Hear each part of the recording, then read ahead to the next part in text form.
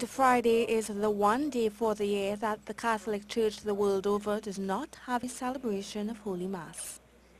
Instead, believers start the day by going on a journey, the Stations of the Cross, to remind them of Christ's journey to Calvary over 2,000 years ago. For the community of Our Lady of Perpetual Help, the day was also a time to address the crime situation that seems to plague Trinidad and Tobago. In a dramatic production, the youth created scenes that are often plastered in the news. Reports say that young Michelle Johnson was brutally murdered and her body was found. Oh God! My child! She gone! This as they questioned whether those in authority were making the right decisions to deal with the problem. How much minister security they change already?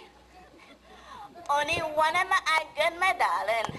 And I can clearly see that that is not the answer.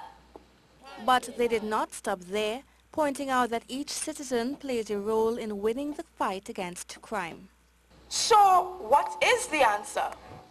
The people who you feel responsible. You think bandit and killer just get up one morning and decide to steal and kill? If God don't build the house, sweetheart, the masons toil in vain.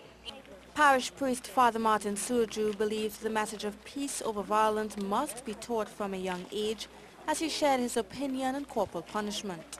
But one thing I firmly believe in is that we have to try to find non-violent ways of living, so that if we live from young non-violently, then our society will become less violent.